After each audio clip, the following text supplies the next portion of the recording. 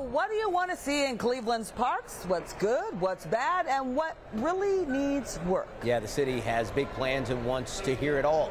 Our Stephen Hernandez tells you how you can participate in some open houses this week for input. Angela Farrell runs a senior exercise course at the Zelma Watson George Rec Center. She has some thoughts on how the parks can improve. There's a lot of events that goes on, but a lot of the seniors don't know anything about it. Looking for a better way to get the information out to seniors so that they feel safe in the parks.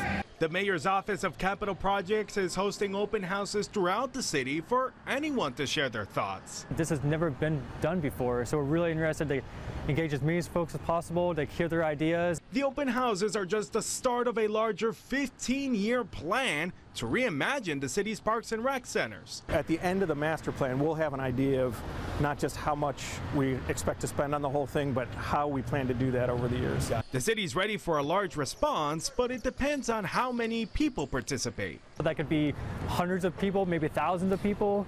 We're having these open houses, in-person events. Hopefully we have hundreds of people that show up. It could be 5 people, it could be 500. There will be a total of 4 open houses this week, 1 tomorrow, 2 on Thursday, including 1 here at the Zelma Watson George Rec Center, and also 1 on Saturday at the South Branch of the Cleveland Library.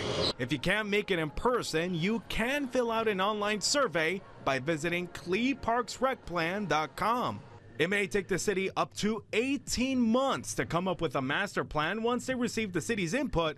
But for now, Farrell is also offering a little more advice. Restrooms need to be improved. You know, you want to go into a restroom and feel comfortable, but above all, it has to smell good. In the Zelma Watson George Rec Center, Stephen Hernandez, 19 News.